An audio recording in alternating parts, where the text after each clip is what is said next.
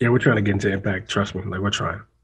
Like Hey, don't say we. I can watch Impact. I can't watch because of the crowds, B. I'm telling you, you gotta stop. You gotta stop this agenda. No, I can't. You gotta.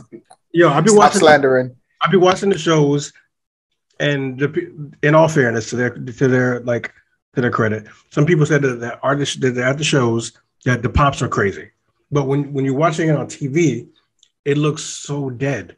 So like you don't get the pop, and it's just like I have to attest to that because I was helping out at an Impact show at Don Koloff Arena in Toronto, Ontario, Canada, and it was loud. Like the crowd was like loud. Sometimes it could be like maybe the arena, it's too big and there's not enough people. That could be the reason.